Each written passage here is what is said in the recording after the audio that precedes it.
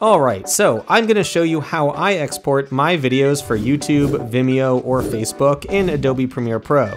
Of course, the export settings depend entirely on how your footage was shot and where you intend to upload or release your video, but today I'm going to show you how I export my YouTube videos and short films, which I shoot in 4K resolution. So let's get right into it. Cineguac. So this is a short horror film I made for my other channel, Social House Films, and I shot this in 4.6K resolution, but I just want to export this so I can upload it to YouTube in the highest possible quality. So let's first go to File, Export, Media. From here, we want to go to Format and select H.264.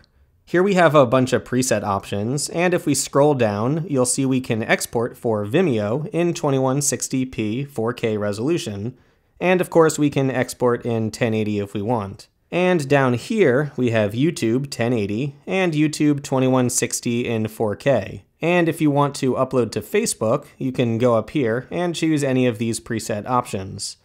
The difference in settings between these are relatively minor, and whichever you choose will be changing the settings around anyway, but let's go ahead and choose YouTube 4K since I intend to upload this to YouTube in 4K resolution.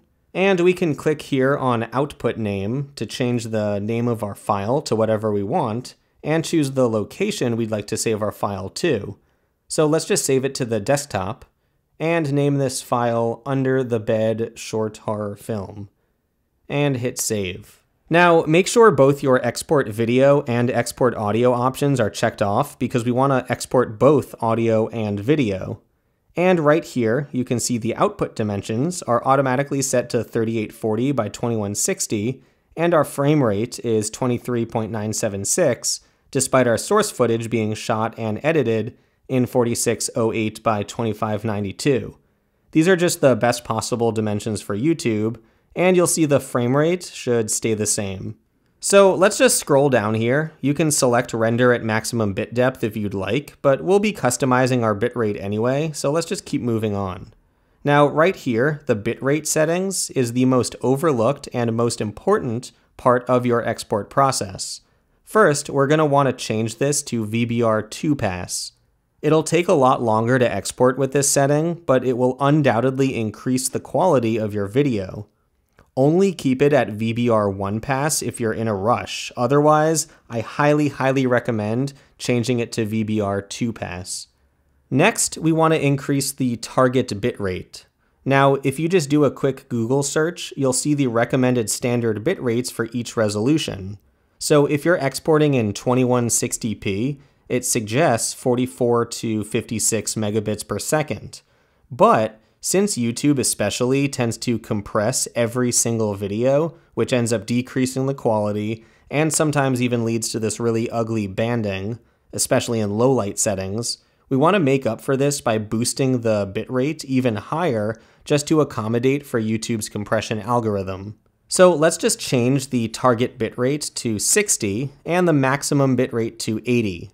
So now the majority of your video will have a bitrate of 60, and only during the parts of your video where there's a lot of movement or a lot of action will the bitrate actually increase to a maximum of 80 megabits per second.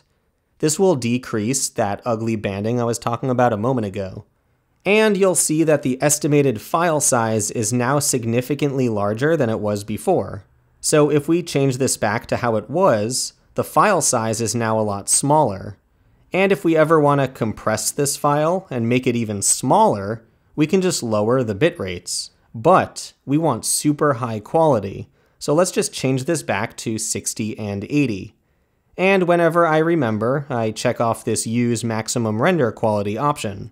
And that's about it. We can just go ahead and export, and you'll be happy to notice that when you upload your videos to YouTube, they will look incredibly high quality, incredibly sharp, and everyone will be asking you how you prevent that ugly YouTube compression. And you can tell them, oh, I watched this really quick, cool tutorial on this channel called Cineguac.